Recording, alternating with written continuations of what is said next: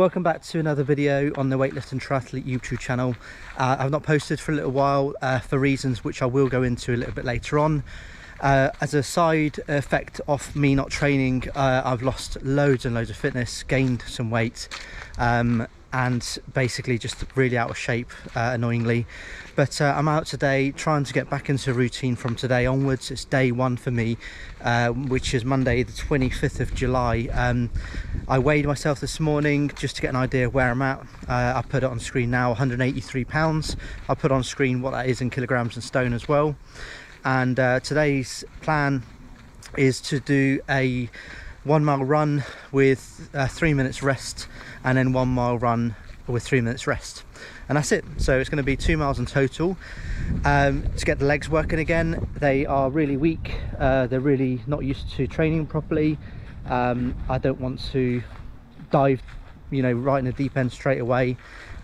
Just want to ease into it really on this first week back. It's all about those little changes: eating better, being more active, going for walks regularly like I used to do, getting back on a turbo trainer, probably back in the pool at some point, and just getting more active to build up a base again like I had before.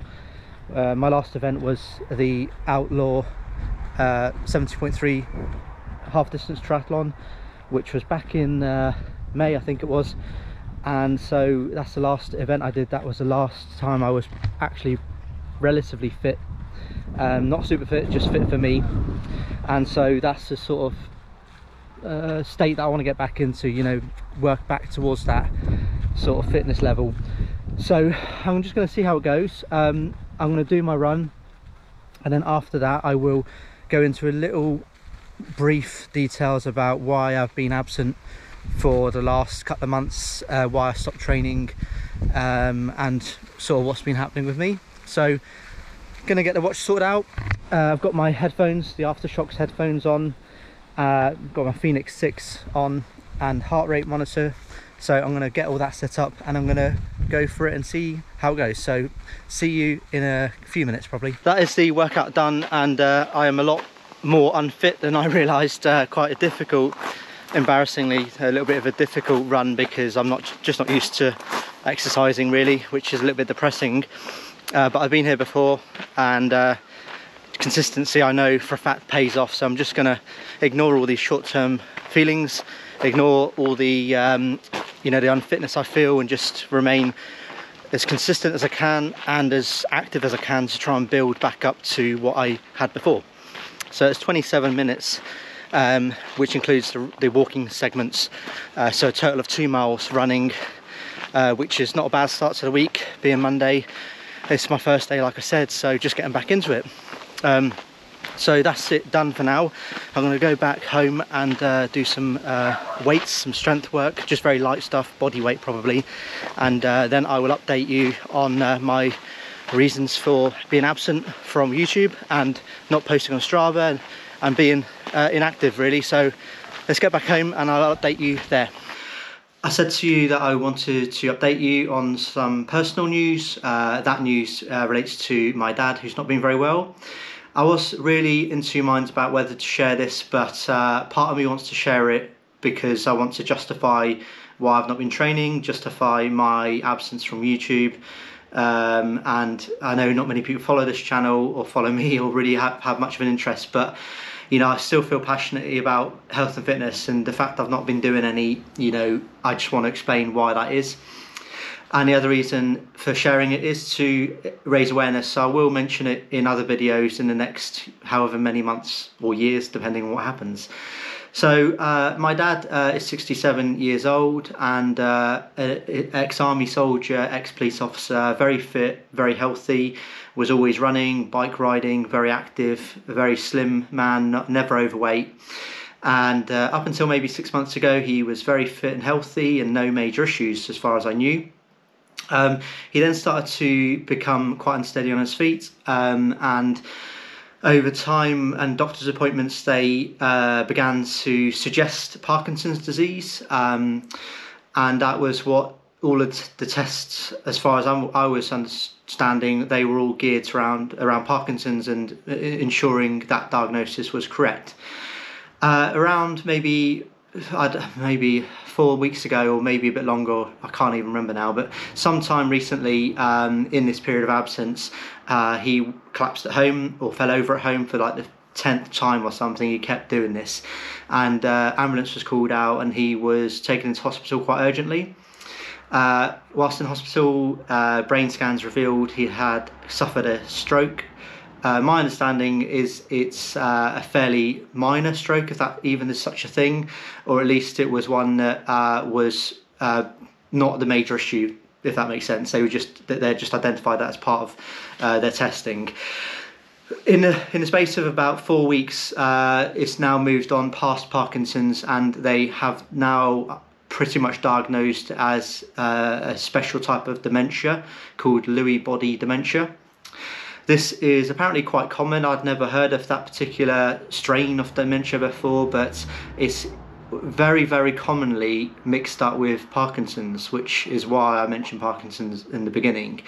And some of the symptoms include similar issues such as tremors, shaking muscles, unsteadiness. So it is quite easily misdiagnosed.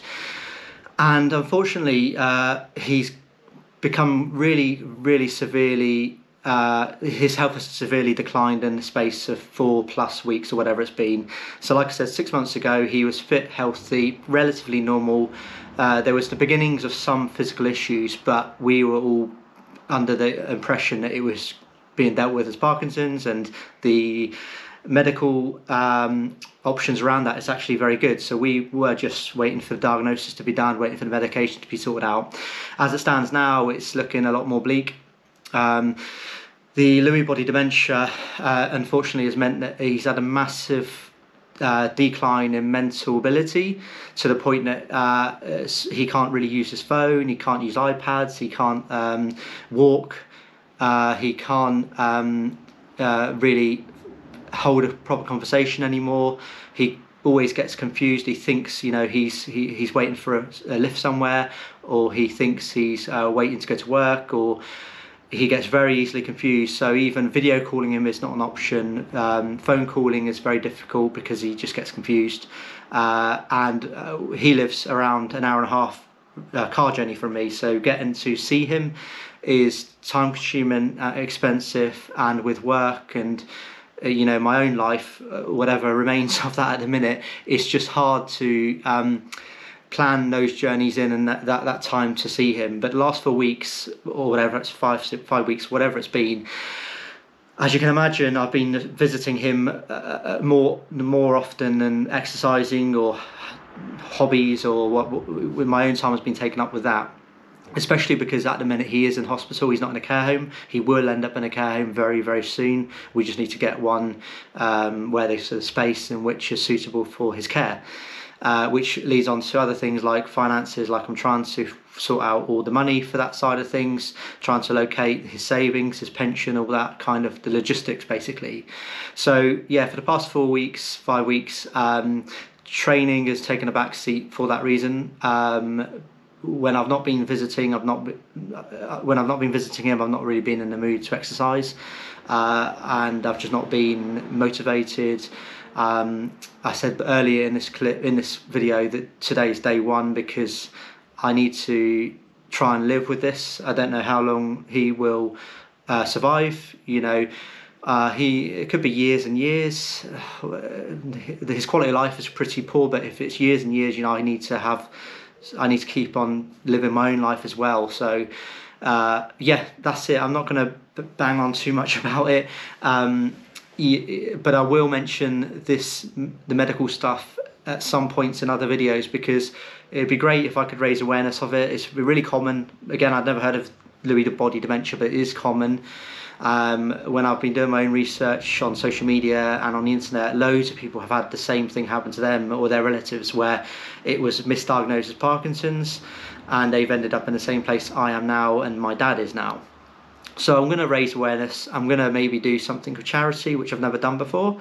So if I can get some fitness back, you know, I'm going to look at doing some runs or triathlons next year potentially, and maybe do something positive, which, you know, would help me focus on something and give me an outlet. So yeah, that is it.